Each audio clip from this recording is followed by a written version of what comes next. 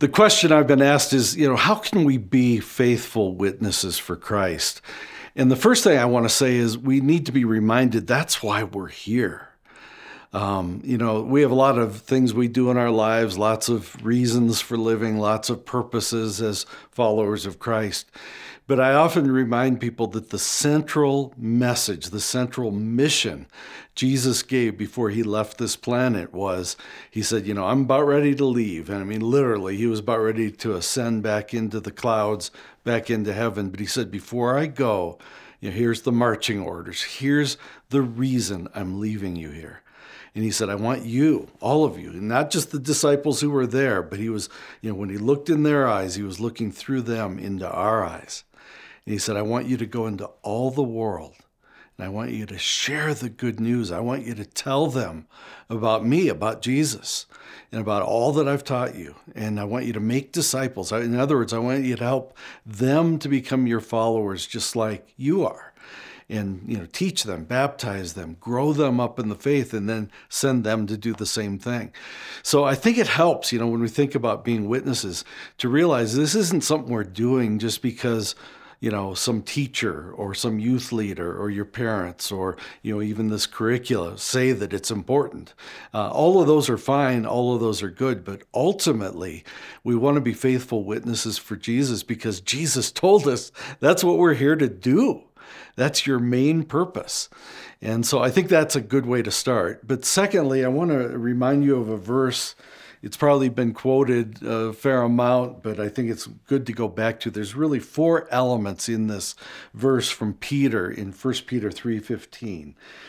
And the first element, he says, but in your hearts revere Christ as Lord. In other words, start by saying, I've got to be right with Christ. I can't be a good witness unless I'm reflecting something I already have, something I already know, something I'm already experiencing. And that is a living relationship with the living Savior. So it starts with that, get right with Christ, walk with him, so that what you do when you share with other people is an overflow of what's authentic and real in your life. The second part of the verse says, always be prepared to give an answer. So the work you're doing in this study, in this curriculum, is vital. It says, be prepared. Well, you're doing that. Congratulations. But don't view it as just this one class, this one course you're doing. This is a lifelong process. I tell you, I've been doing this for many years, and I'm constantly reading books and studying the scriptures and watching, YouTube videos from good ministries like Summit and others. And I'm learning all the time. We're always preparing because there's always new questions. There's always new issues. So set apart Christ as Lord. Be prepared. Number 3, be prepared to give an answer to everyone who asks for the reason for the hope you have.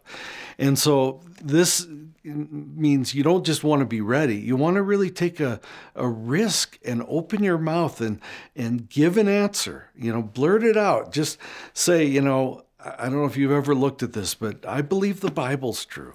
Or, I met Christ personally and it changed my life. And here's what I believe, and here's how it makes sense. And here are the reasons for what I believe. Be ready to talk about that. And you'll never do it perfectly, but do it anyway, because God can use our imperfect effort in his perfect ways.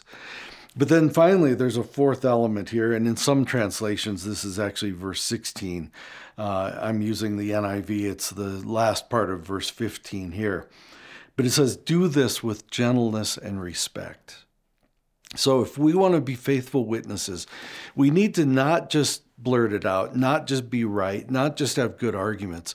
We need to be motivated by love, and we need to say what we say in a spirit of gentleness and respect so that the person listening to us says, not only does he or she make a lot of sense, I like them. They're saying it in a way that tells me they care about me, and they're trying to bring what they're saying in a way that's helpful and in a way that is designed to make my life better as I learn about God and follow his will in my life. So because of their gentle spirit, because of their respectful way they talk to me, I want to be like them. And so if we do all of that, motivated by the mission Jesus gave us, we will be regular and faithful witnesses for Christ, and he's going to use you in ways you just cannot imagine.